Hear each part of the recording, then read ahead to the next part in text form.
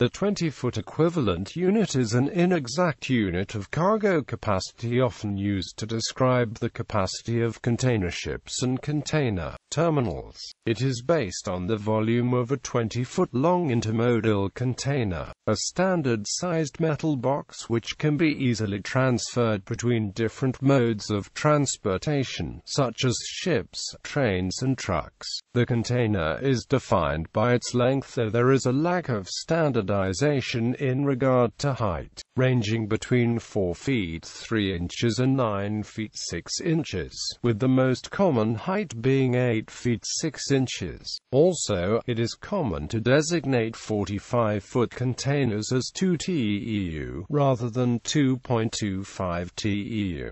40-foot equivalent unit. The standard intermodal container is designated as 20 feet long and 8 feet wide. Additionally, there is a standard container with the same width but a doubled length of 40 feet called a 40-foot container, which equals 1 40-foot equivalent unit in cargo transportation. In order to allow stacking of these types, of 40-foot intermodal container has an exact length of 40 feet, while the standard 20-foot intermodal container is slightly shorter, having an exact length of 19 feet 10.5 inches. The twist locks on a ship are put at a distance so that two standard 20-foot containers have a gap of 3 inches, which allows a single 40-foot container to be put on top.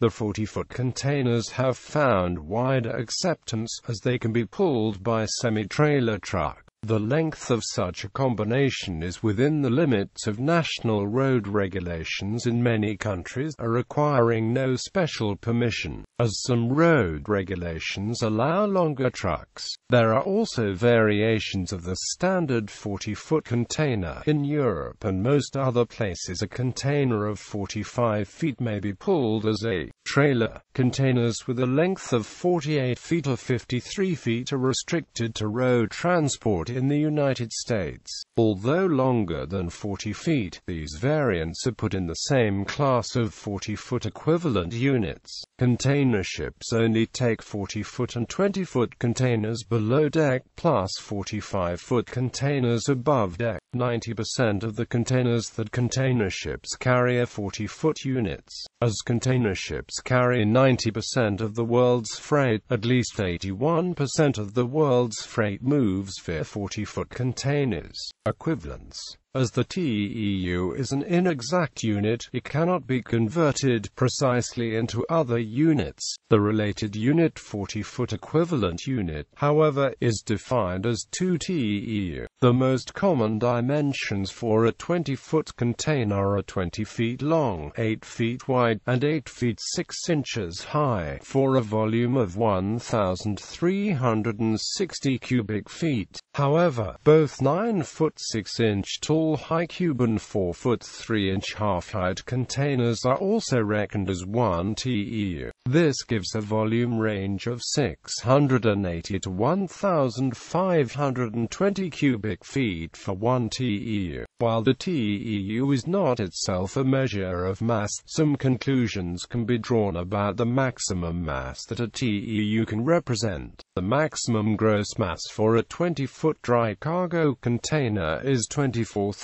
kilograms. Subtracting the air mass of the container itself, the maximum amount of cargo per TEU is reduced to approximately 21,600 kilograms. Similarly, the maximum gross mass for a 40-foot dry cargo container is 30,480 kilograms. After correcting for air weight, this gives a cargo capacity of 26,500 kilograms. 20-foot heavy-tested containers are available for heavy goods such as heavy machinery. These containers allow a maximum weight of 67,200 pounds, an empty weight of 5,290 pounds, and a net load of 61,910 pounds. Bibliography. Maersk Shipping. Maersk Container Brochure. Maersk. Retrieved 25 October 2008.